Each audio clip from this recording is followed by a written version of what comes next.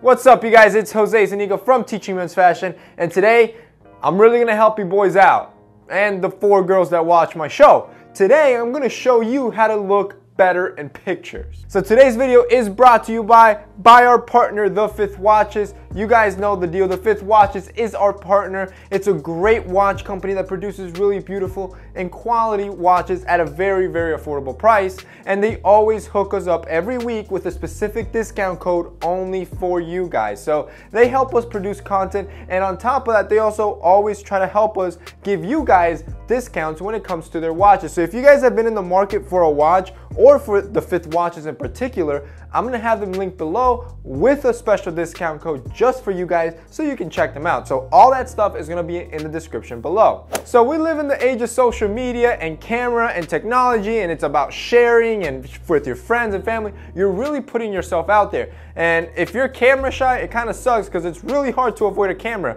You'll either get caught in a group picture, or maybe your LinkedIn profile picture, whatever it is, you're gonna need to take at least one good picture in your life, and I'm gonna help you do that. So on average for you guys, when I compile lookbooks, when I'm styling outfits to show you how to wear things, I take anywhere from like 200 to like 400 pictures a week. So I've kind of already gotten the feel of what looks best on camera. So the first one, find your pose, your signature pose. If you look at a lot of my pictures, almost all of them look identical because I have narrowed down the poses, the couple poses that I feel always look good on pictures. Once I'm editing, I always like those specific poses on me. And that's because every person has their specific side and has their good side, which it could be that it makes you look slimmer, maybe it makes you look taller, maybe it makes you look more muscular. Whatever the reason is, find your pose and stick to it, and you'll see that consistently your pictures are gonna look better. Kind of following that same tip 1, tip 2 would be find the right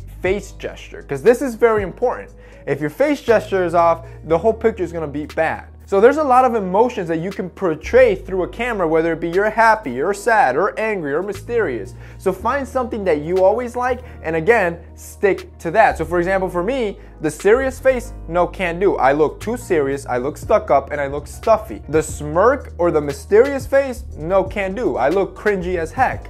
And then finally, the one that I've noticed that works the best always on me is just laughing. Genuinely laughing. And I try to have fun with my photo shoots because inadvertently when I'm laughing, it's more genuine and my pictures tend to come out better over time. So if you see a lot of my pictures, I'm always smiling, I'm always laughing, I'm always showing my teeth because that's what works for me. Tip number 3, lighting. Lighting is everything and it's very important. And for this one, I'm gonna give you a quick little task to do. Go to your bedroom or a room where there's a window with natural sunlight coming in. So let's say here's the window. You want to turn away from the window and take a picture of yourself. Say a selfie, right? Take a picture, then just turn around, face the natural light, and take a picture of yourself. I can guarantee you without a doubt that the picture that you used with the natural light facing yourself will look 10 times better.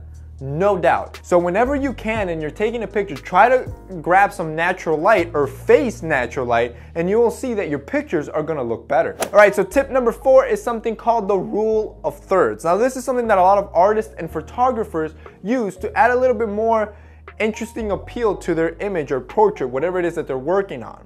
And essentially what that means is that you as a subject try not to be in the exact center of your picture. So don't place yourself in the center. Instead, in your head, break up that picture into thirds and either place yourself in the first third or the last third. And this will create, like I said in the beginning, a more interesting appeal to the photograph. All right, guys, so the 5th and final tip is all about posture. And posture is very crucial in pictures. If you slouch or you have a hunchback, this will be severely brought out in a picture and it's just not gonna look appealing.